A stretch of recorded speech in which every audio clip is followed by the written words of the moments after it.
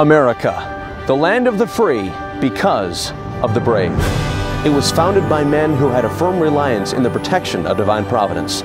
Men who quoted the Bible 3 times more than any other source and understood the importance of being one nation under God.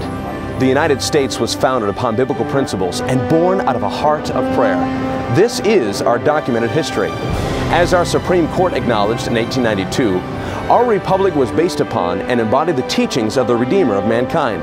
Speaking of Jesus Christ, America has been nourished over the generations by those who confidently led our country by our nation's motto, "In God we trust."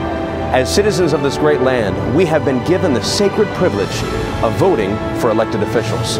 Samuel Adams, the spark plug of American independence, wrote, "Let each citizen remember, at the moment he is offering his vote, he is executing one of the most solemn trusts in human society for which he is accountable to God and his country." Furthermore, John Jay, America's first Chief Justice, stated, "Providence has given to our people the choice of their rulers, and it is the duty as well as the privilege and interest of a Christian nation to select and prefer Christians for their rulers. It is our God-given responsibility as Americans to select a candidate whose life and integrity have been built up upon a biblical, moral, and constitutional foundation." Noah Webster, author of America's first dictionary, declared, "Let it be impressed on your mind that God commands you to choose for rulers just men, who will rule in the fear of God. The preservation of a republic depends on the faithful discharge of this duty." Voting is a sacred, serious, and spiritual responsibility, yet so many Christians take it for granted.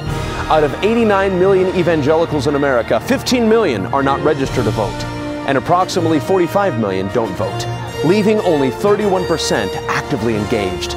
For far too long have we neglected our God-given duty.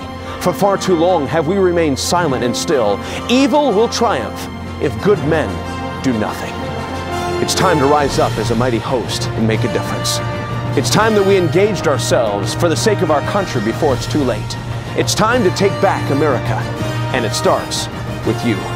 Don't forsake your sacred duty. This is a voter's call to action for all conservative Americans and American Christians.